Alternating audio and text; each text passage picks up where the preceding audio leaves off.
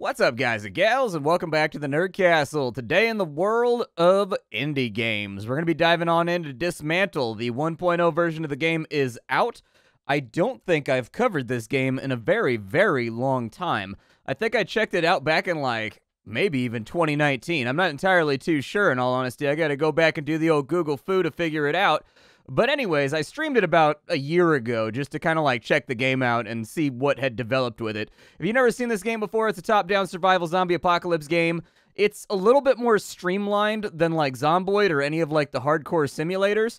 And so this one has kind of a slick veneer over the top of it, which I think some people will find to be a little bit mobile-y, but other people will also kind of like it because it gets rid of a lot of the minutia in favor of a very clear sort of progression through the game. And so anyways, we're going to dive on in, spend about 25-30 minutes with the game, see if it's something you wanted to add to your wish list or pass on. If after watching this you did indeed want to get the game for yourself or wish list it, I'll have a link for you down below. That's going to be right next to my Discord and my Twitch stream, just in case you wanted to swing on through and say hello live in person. Let's go. We've got limited time. So we've got emojis for what our character's thinking. Okay. All right. It's modern. I don't know if I love it, but you know what? I'm going to leave it on because I haven't emojinated in a while. I still, I'm kind of out of date here. I still actually type the smiley out on my keyboard, OG AIM style, back in the day, okay? I still have, an encyclopedic knowledge of how to make emojis out of just, various daggers and things on my keyboard. All right. Clock format set to military time. Yeah, it seems all right. Looks like they've got accessibility implemented, too, for, a colorblind mode. All right, well, let's start our adventure. I'm feeling adventurous. This is an automated recording sent from K23, the Crown Station. Everyone will be provided a safe transit as soon as possible. We all do what we must, just to survive, just to exist. When our society started to collapse, I was prepared. My underground shelter was filled with food and supplies, but that was years ago. Nothing's left now. I have no idea what awaits me at the surface, but I can't stay here. All I know is that there's supposed to be an evacuation site to the east. I need to get there.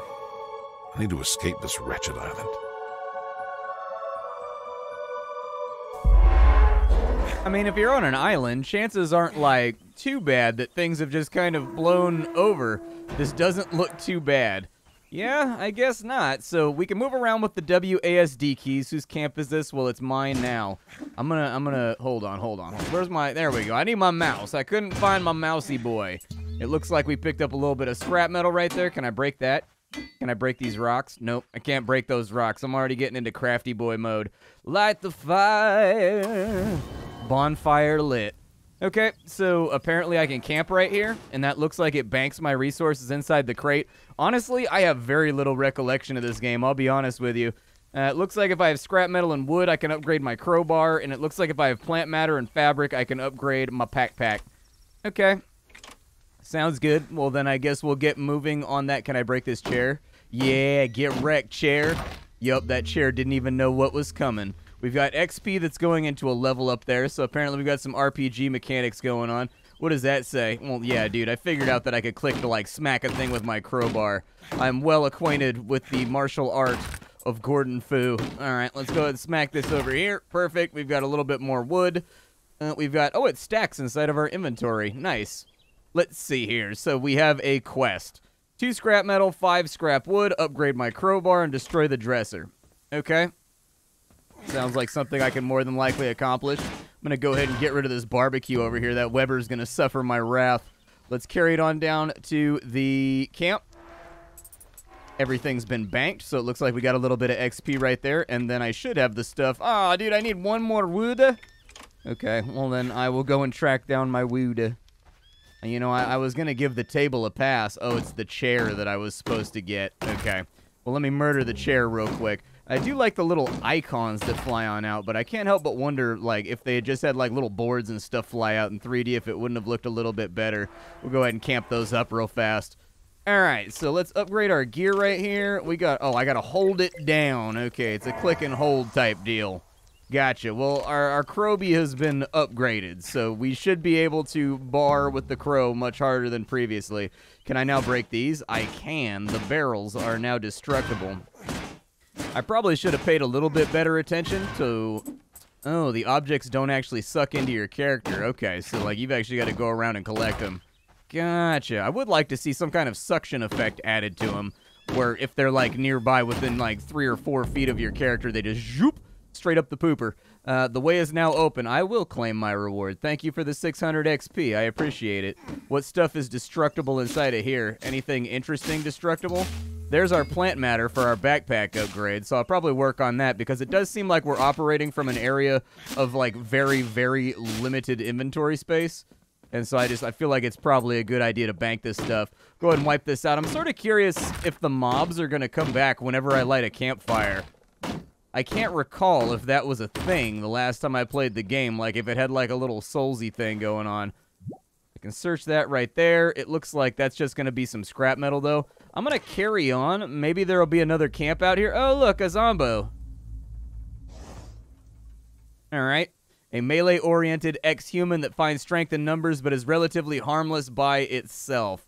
Yeah, but it's got pencils for fingers, man. You should see the things it's going to write about you. Is there like a... Okay, there's a dodge roll. Gotcha. So, like, I can kind of, like, get in there and smack that thing around. Smack that thing up. All right, well, let's take a look around and see if there's another campfire, like, in the vicinity anywhere. It's not that far to walk to go light the one that we already found, but, you know. Actually, this would be a good time. I'm going to go back and test if the things respawn. They do indeed respawn. Okay, so I tested it. We have now verified that indeed they do respawn. It doesn't look like you get any backstab damage or anything for like hitting an enemy that's all unawaresies of you. But maybe that's like a perk or something we're going to pick up a little bit later. I can't help but notice the zombies are dropping fabric, which is what we need to upgrade our stuff. It said to go to the east to like verify whether or not... Oh, another campfire. Sweet, dude. It said to go to the east in order to verify... Oh, nice. We got even more right there, too.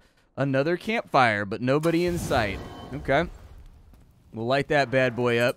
Do I have the stuff? How many cloths did I need to upgrade my backpack? I needed 10 plant matter. I feel like I can probably acquire that pretty easily. I've got visual confirmation on plant matter that's in the vicinity. I think we're going to be okay.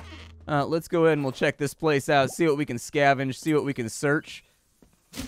Yep, pull that all off of there. I think I needed like 4 more of it.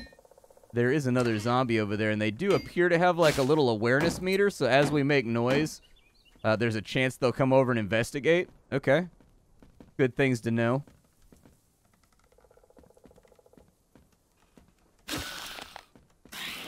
Yeah, I'd rather not deal with you inside like a tight, confined space. I'm just going to try not to get greedy and go for like the multi-swing, because I feel like that's going to be like a path to the dark side. And me getting absolutely cinnamon toast rocked, like right here at sort of like, you know, we're at the jump-off point for the episode right now, and I just don't feel like getting wrecked on camera today. We've got another quest over there. I'll probably verify and grab that. But go ahead and give me... Oh, and so our stuff stacks up to 6 now. Okay. Cool. Well, we got an extra inventory slot, so that's good. Find a map at the link tower, upgrade your backpack, and level up. Okay, I think I already upgraded the backpack. Looks like I can break this, man. It's been a long time since I've seen one of these square laundry hangers over here. These like the little, I don't know, I don't even know what you would call those. Like it's a laundry line, but those square ones right there. My grandma had one when I was a kid. The dog is not home. This is the worst timeline. Verified. There was no dog, he is not home, and I cannot cuddle his face off in order to reassure him that everything is going to be okay. I no longer want to exist in this post-apocalyptic world. Nope, nope, nope, nope, nope. Okay, I'll get you. And then finish her off right there real fast. We're going to need the fabric anyways. I do like that it's tracking my upgrade. I'm curious if I go back to the campfire, if I can actually pin things so that they all stay kind of on the little sidebar right there. All right, let's take a look around. So we've got this linky thing over here. Let's linky thing it on up. Did it work? Do I have access to, like, all of the radio stations? That's a big map, bro. That's like, that's a beeflord of a map right there. I feel like when I played this game in the first early access, it was just like a couple of these little quadrants right here. That's a lot. Okay, open the east gate. The gate is sealed until you eliminate nearby threats. Gotcha. Okay, well, I could probably get down on that. Oh, we leveled up, too, so apparently doing the link towers gives us a bunch of XP. Okay. This is plastics. Yeah, it's gonna be plastics right there. We can do an honorable crowbar duel. That's right. I've trained my whole life to crowbar fight a lady in a parking lot of a Wawa. There we go. I'll wipe you out. Like, to be honest, though, like, are you really living a fully fulfilled life if you haven't crowbar fought a lady in the parking lot of a Wawa? Like, it's one of those rites of passage that I feel like we are all eventually going to have to do. You know what I mean? Like, I've done it. My children will do it. So on and so forth. I am going to search this car. Is there anything good inside of there? I mean, cloth is solid. I'll take cloth. What else you got? What else you got for me? We do need wood, so maybe I'll scavenge up some wood. Oh, I leveled up while I was farming. Nice. So apparently I can do inventing and crafting now. And it looks like we've got kind of a small little crafting tree right here. I don't know if there's going to be multiple trees. Somehow I doubt it since these go up to like level 40. But we do have some stuff that we can work on. So we've got backpack +1. That's a feature. We've got a cooking pot over there. It looks like we've got a jeans and jersey up this way. At level 3, it appears as though we're going to get something. The real thing that's available right this second is throwing knives. And so, yeah, let's go ahead and track that, and we will make the throwing knives after we get done with the backpack. All right, well, I've got throwing knives now. I went ahead and crafted those. Let's go see if we can clear the threat from over on the right. I'd like to, like, pick up all my loot sort of organically, I guess, instead of just, like, sitting around farming. Although I sort of get the feeling that's kind of what they want, is for you to sort of just tool around the map, breaking stuff down, and working on your own little sub-objectives. Let's go see what's up with this guy to the east. So we've got, what is in here? Anything good? Some fabric. I mean, I need fabric, so I'm not going to turn up my nose at it.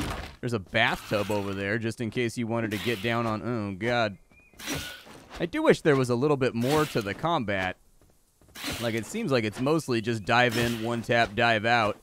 It'd be cool if there was, like, parrying and combos and things like that. Like, a little bit more depth to the combat, I guess.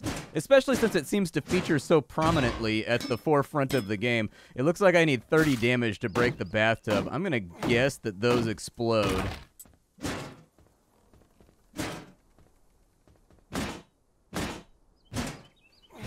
Is it gonna, like, light on fire on its own? Oh. Wait, he throws the knife to the facing of the character instead of towards the mouse? Oh, that's not acceptable. Yeah, he should definitely throw the... Oh, there's a timer on it. Okay. I get my knives back whenever I camp and rest, so just keep that in mind as well. We did get a nice little stack of loot out of there, but it looks like he throws the knife wherever the character is, like, facing instead of to the mouse. I'm gonna have to verify a little bit further and test it, but it definitely felt like the knife was not going to the mouse, and that's one of those things that it should definitely go to the mouse. The false gatekeeper. I don't know. He looks pretty true to me. Like, he's pretty big. Is his mouth made out of, like, severed hands? Hold on.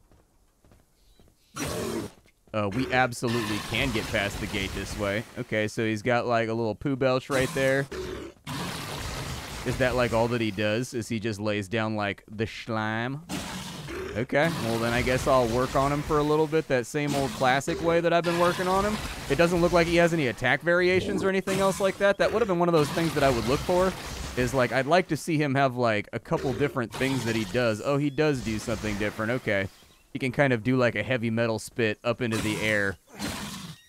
And it looks like that provides us with an opening to really get some damage off. Okay. Well, the false gatekeeper is going down right now. He had an easily recognizable pattern that even a scrub lord like me could identify, so I think he's in trouble. Is he going to do anything else? Yeah, I'm just going to get you right there. If I get slimed, like, fair enough. But that gate's going to come open. I want to see what's through the gate. You can't just, like, close me off inside of a wall and expect me not to check it out. A blue eye orb, a peculiar round and smooth orb that is brimming with power. Can I, like, go up to the top of a mountain and hold it over my head and be like, I've got the power, and then like have lightning strike it or something. I feel like that would be a really cool thing if I could do that sort of Highlander style, but with the desiccated, ripped out eyeball of a giant fat zombie. Like, I feel like those two things have appeal. Hey, can I break down the bed? Nope, can't break down the bed. However, I can search that, and there's fabrics inside of there. What's in here? I need a cooking pot to start working. Okay, I don't have the cooking pot yet because it requires more ceramics than I currently had on hand. I do have a big grip of ceramics right here that I can play around with, but let's go ahead and drop this stuff off at this campfire. I don't know if the big guy's going to actually come back. You think the big guy's going to come back? I don't know. There's another quest over here. What do you want from me? What do you want from me? This world seems dangerous to survive. You need to further equip yourself. Okay, I already went ahead and made the throwing knives, so let's knock out the quest real fast. I do like the satisfying little ticky-ticky noises you get when you drop off your resources. That's pretty good. Now, let's invent and craft, and we've got a Link Tower toolkit, apparently has now been unlocked at level 7. Alright. Does that just increase the amount of knives that I have? Is that what's going on here? So with 15 and 15, we can take that up to the next level? Okay. Yeah, let's go ahead and throw that onto our tracking. I do appreciate that they give you the tracking for checking out your stuff. Let's go ahead and we'll get that done right there because that gives us a quest finish. Does that just add a pot to every stove, or like how does that work? I don't have to carry it around with me, do I? It looks like we can get different hats, and it looks like we can get different outfits as well. And from what I recall, I think I remember one of the developer updates saying that there was like snow maps and stuff like that, where you had to kind of... There was snow maps and things of that nature where you have to have very specific gear in order to enter without getting like laid out. We do need more wood. I think like the crowbar upgrade is a really, really strong idea right now. Oh, cool, we've got a baseball cap. Nice, so I can go to my campfire and invent something. Sweet. There's a new zombie up here. Oh, there's like a lock-on mode. I see. Okay. So like it locks onto him and then you can throw stuff at him. Gotcha. So he's a hurler. That makes sense. He did seem to hurl quite a bit. A tomato. Okay, so apparently we can find food and things around as well. Can I break the toaster? I was going to say, I'd like to break like some of the stuff in here for metal. We're kind of hard up on metal right now. And if I want to get any like real tangible upgrades done, I think the metal's going to be vital. However, we do have a backpack upgrade coming up pretty soon too. If I can get like one more fabric... I'll take the ceramics just because you never know. Is there anything searchable inside of here? Doesn't look like it. Okay, let's keep on free roaming. We're going to cut on out this way and see what we can find. We've got another hurler over there. He isn't actually near anything that I'm interested in. I'm looking for anything that I can loot inside of a house that will give me a little bit of fabric. We don't have a lot of HP right now either, which is actually an observation. I need a lockpick in order to get inside that house, huh? Okay, fair enough. We got a couple of fabric right there, so now we're ready to rock with our new backpack, so let's go get that done. It does feel like there's a good pacing to acquiring new things here in the beginning of the game. With the size of the crafting, we actually get a new skill. So I can get more HP, I can get more carry slots, or I can get more XP. Let's go ahead and take the HP because I feel like I don't have a stiff chin. I'm kind of like Glass Joe out here right now, and it concerns me. So I've got my backpack. Let's go ahead and upgrade. Okay, so now we have 8 slots, and it looks like things stack up to 6. So that will be helpful. With the cooking pot, adds 1 ingredient to the slot, which allows new cooking recipes. Is there like a... I guess I probably have to learn some... Oh, there's a bag of blood. Why would I want that? Fresh reserve of blood to keep hemoglobin levels stable. It's a trinket. Oh, so I can, like, equip it? Or does it just... Oh, yeah, you've got trinket slots over here. Okay, so that would give me another 5 HP. All right, fair enough. I will keep that in mind. It looks like they've actually itemized the game a little bit since the last time I played. Like, when I streamed it a while back, there was a gear progression or whatever, but it seems like they've added a few more things to it just to make it, like, a little bit better. I need to open that gate. Let me go back, and I'm going to smack this lever real fast. All right, open up my east gate for me. I went ahead and I took care of business. I deserve this reward. Like the Truman Show, I'm going through the wall. I should head to the evac site. I can always come back later. Yeah, it sounds like a plan to me. There's also a west gate that we need to deal with right about now that I haven't gotten around to, but maybe someday. Your inventory does expand fast enough that I'm kind of like happy with it. Like, if I had been stuck with my inventory at the default size that it was for too long, I feel like the game would have annoyed me on a certain level. But, like, honestly, the inventory upgrades are pretty easily accessible. You guys know my feeling about inventory systems. I personally have always felt like inventory systems. I like games where you can just carry infinite stuff. I'll be honest with you. Gothic, that's a game that did it just right. Just let me carry all the stuff. If I want to carry around 950 halberds and 35 suits of chainmail in my backpack, you let me do it. Looks like we've arrived at a new location, and apparently he wants me. That's what I'm hearing from this statue right here. He's got the three-piece on though, dude. It's always a good idea. You should always rock the three-piece. That's just my opinion when it comes to fashion. You always rock the three-piece suit, man. There's nothing quite like a vest to really, like, tie a suit together. Like, I personally don't think I will ever wear a suit that's not a three-piece. I don't own a suit, but someday when I do own a suit, maybe, just maybe, the three-piece will be with me. So some of this stuff is breakable over here. I don't know how much plant matter I'm actually, like, inherently gonna need, but let's look around and see what scrap and whatnot we can find from the neighborhood. Alright, there's some zombies down here. I'm okay with squaring off with some zombies real fast. I mean, I'd prefer to have kind of like an upgraded crowbar because I do feel like I do a lot of like hacking and smacking before they go down. But there's one. Alright. Didn't take that second hit too, which I'm actually really thankful for. And she gave me a bunch of scrap metal, so like I'm down with that too. I don't think I can break down cars with a crowbar. That might be sort of a tall order.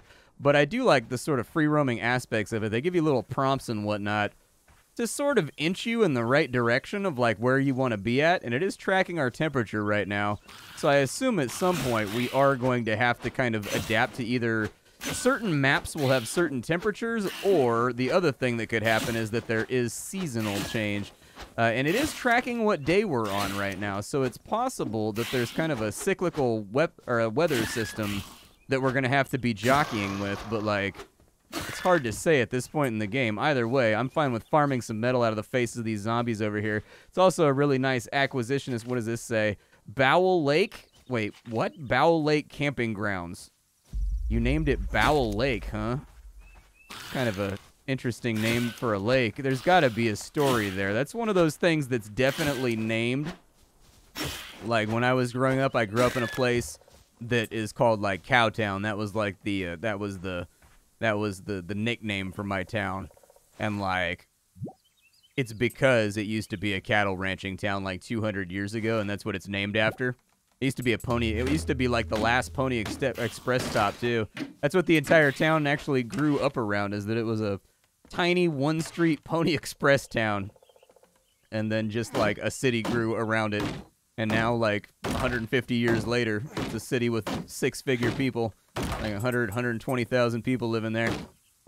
Well, I found another campfire out by Bowel Lake. I don't know if it's, you know, the kind of place that's going to be helpful, but looks like there's some little cabins and things out here, so we might as well investigate them. What do we have inside this right here? Okay, some ceramics. I'll take that. These chairs right here are fantastic because they give you both fabric and wood. Those are like the money chairs right there, in case you were wondering. It does seem like a significant proportion of your gameplay is just going to be like smacking objects to get resources out of them. That seems to be one of the main draws. I guess you sort of just do it like you're grazing as you move around the map. I think I left some cloth inside of here too, and you can never have enough cloth. There we go. We'll get a few more scrap cloths. All right, well, it looks like we've got quests back this way, and we've got quests up and to the right. So I think what I'm going to do, we don't have, like, the ability to kill deer yet, so we're going to need some kind of new utility or upgraded weapon to make that happen. I wonder what happens, like, if I dodge, like, forward. Oh, they do turn a little bit to take a swipe at you, so that might not actually be a strategy that pays off massive dividends. Well, actually, I got 2 swings off when I dodged straight through them, so, like, maybe it'd be worth investigating. I don't know. Can I zoom out the camera any further? Is that, like, an option that I can fiddle with right there? Because actually, that's what oh my God, what is that thing? Oh my good sweet Lord baby Jesus, what is that thing? Ow. No, don't use the knife on her. Don't throw a knife away either. Lock on, lock on.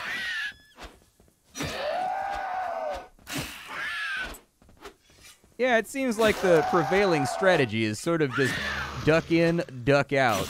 Apparently, that thing is called a chaser, and I think that definitely makes sense. There is like a strategy to it, though, because if you noticed, if you try to run from that monster right there, she gets free hits on you. So, like, her nomenclature is good. Like, she's a chaser. Like, you've got to stand your ground with her, otherwise bad things are going to happen. And so, anyways, I kind of like that. So, yeah, my observations as of right now is I'd like to see a little bit more variation to the combat. I'd like to see some combos in there. I'd like to see the enemies have different attack patterns and whatnot. Maybe a stamina meter to keep you just from, like, spamming dodge all the time. Just something to inject a little bit more structure to the combat itself. As far as the scavenging and moving around the map goes, it seems like we have a lot of map to play around with. So if you're looking for kind of a free-roaming experience, you'll probably find something to like here, especially if you're into crafting and whatnot.